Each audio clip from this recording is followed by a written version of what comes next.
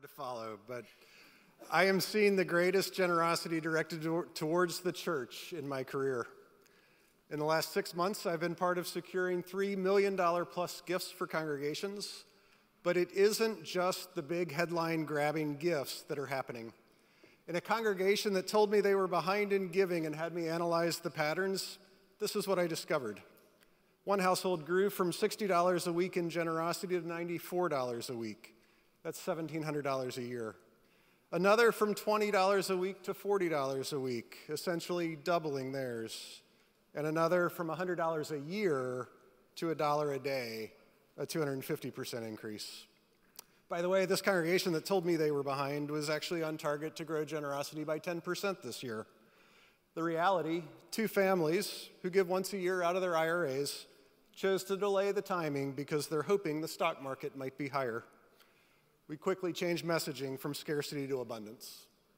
So we have that program that Danielle just mentioned called Stewardship for All Seasons. It's mainly about annual giving, but it's truly year-round, which isn't asking for money year-round, it's telling stories. This came from someone who sat in their first SAS meeting last week. The best thing that we heard, what was refreshing to us, is to learn that we're not alone. All the new churches, their giving is down or stagnant, and all the churches returning are growing in generosity significantly, and we can't wait to be part of that. So I was asked to come and share some trends that I'm seeing. Here we go.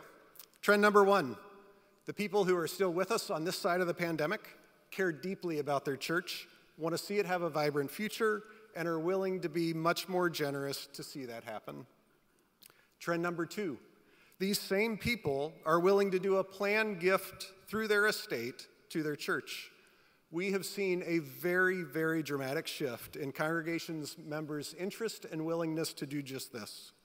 It used to be in a feasibility study when we would ask a question about this, we were happy to get 10% of people to respond favorably. We are seeing 50% of people responding favorably to a willingness to include the congregation in a estate gift. You should go see Stephanie Burke before you leave today. My mother, who now lives in North Carolina, when I shared with her that there's a new tax law allowing up to $50,000 to go from your IRA to a charitable gift annuity, she said, sign me up. And there's now a planned gift in place to support her church and a camp that we both tend to dearly love. Trend number 3, our people are tired of us just asking for stuff all the time. Give to this, come to that, volunteer for this committee. Volunteerism is down across the country, and not just in the church. In fact, I think it's worse outside the church than in the church. What people need is to hear the vibrant ministry that is taking place and the difference that their volunteerism will make, and then to be asked to join that story.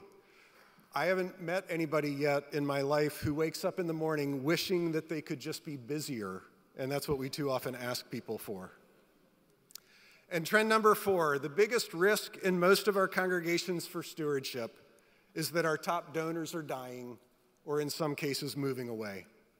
We aren't doing enough to mentor and train our mid-level donors to replace them, and we're just not talking about this. Most of the time when I see a church whose giving is declining, it's because 1 or 2 donors have died or moved.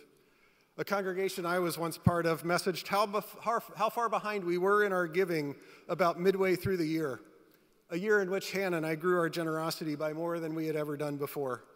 I wondered, why did we bother? Because apparently we're the only ones growing our generosity. Well, it turned out I was wrong. Most of the people in this congregation had in fact grown their generosity, but a donor who gave $20,000 a year had passed away that year, and we all needed to rally and replace the giving that she could no longer do. 2 things for you. If you believe that there's an abundant story to be told and want some help, there's a gift for you from the Synod. My book is available on the Synod table, as well as my favorite blog I've ever written called, Oh My God, We Don't Have Any Money.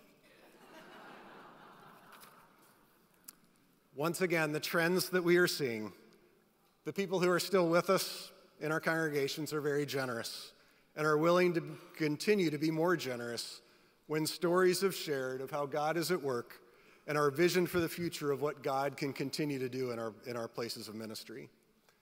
Planned giving is a tremendous opportunity right now.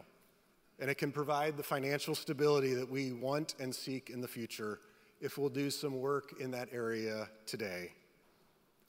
People want our churches to do well. They will still volunteer. They will become more engaged.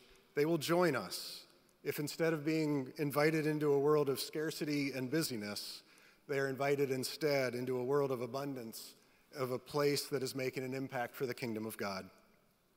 And finally, we have to address the fact that our generous donors are dying and moving, and we need to be mentoring and inspiring the next generation of generous stewards in our places.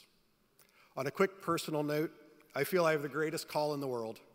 Through my daily work in generosity and congregations, I am immersed in story after story of what God is up to every day through the ministries of this church, and I get to see the tangible witness to that as people sacrifice and keep those ministries strong with a vision for the future where God will continue to bring abundant life to a world that needs so desperately to know hope and care and love. So who does Jesus say that I am? It is such a joy when part of the answer to that question is a generous steward of all that God has first provided to us. Thank you.